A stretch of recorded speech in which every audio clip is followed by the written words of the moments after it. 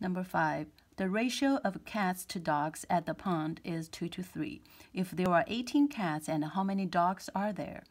Okay, if we have total of 18 cats and ratio of 2 to 3, we can say we have 2 units of cats. 2 units of cats equals to total of 18. So then we can say, okay, 1 unit of cat equals to 9 cats.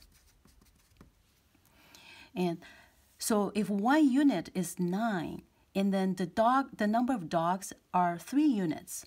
So 3 units equals to 3 multiplied 9 equals to 27 dogs.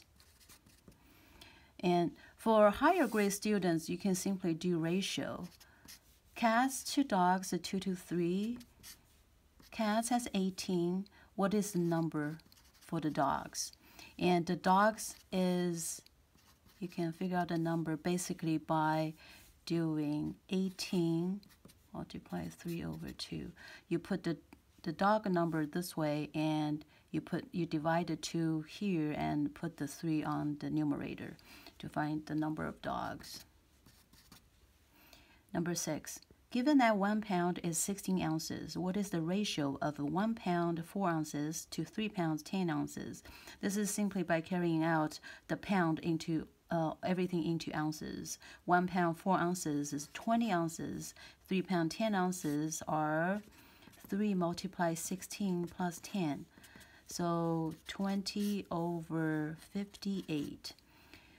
We can easily see that both are even numbers. How do we get to the simplest format? We want to do 20 divided by 2, 58 divided by 2 first. So remember, to get to the simplest format, we either do division to numerator and division to denominator, or multiplication to it, but only multiplication and division. So after this division, for the simplest form, we always do division until we get to a number that we cannot find a common number to be divided to both numbers.